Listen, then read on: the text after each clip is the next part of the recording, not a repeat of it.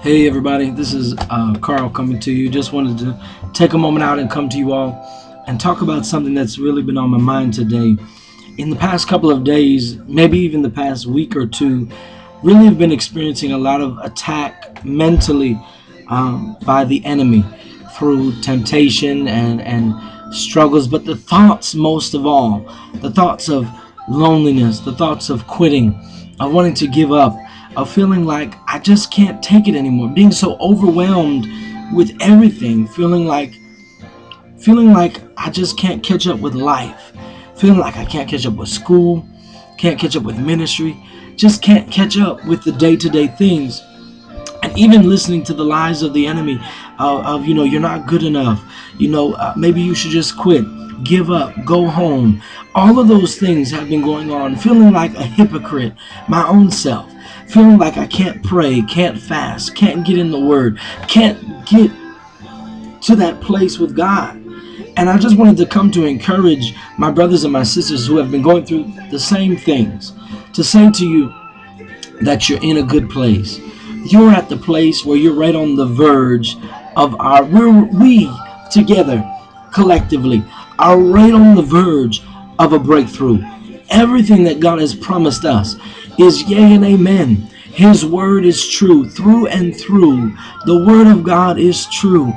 Everything that the enemy has told you is a lie. Everything that has been going on in your mind or in your world that is opposite of the word of God is a lie. And so I tell you today, be encouraged and let's pray. Father, in the name of Jesus Christ, God, I lift up every person that watches this video. God, I pray for the people of God. Lord, I pray for our minds. Oh God, I plead the blood of Jesus. I plead the blood of Jesus over our minds, oh God, and I decree and declare, Father, that we are strong and mighty in you. Father, I decree and declare that every lie of the enemy be turned around and returned into his own bosom. In the name of Jesus, Father, I decree, God, that the gates of hell shall not prevail against us. God, but we shall continually to press forward into enemy hell territory. In the name of Jesus, God, I decree and declare that our minds are sober.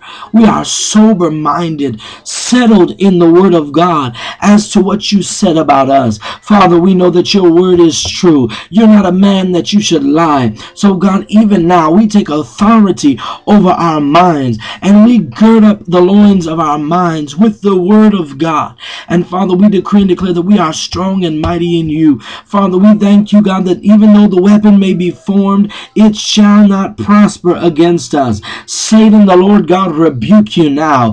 I rebuke you out of the mind of the believer. I rebuke your words and I bind them. And I decree and declare, God, that angels are picking up the seed of the word of the Lord that we have planted in our atmospheres. And Father, that they are battling the enemy even now. And Father, that we have the victory. Father, because in you, God, we live and we move and we have our being. Father, this battle is not ours, it is the Lord's. And so, God, we put it in your hands. And Father, we declare, as the psalmist did in Psalm 37:5, that we cast our way before the Lord. Trust also in him, and he shall bring it to pass. We decree and declare this day that it is so in Jesus' name. Amen. You all be encouraged and know that the best is yet to come. God bless you.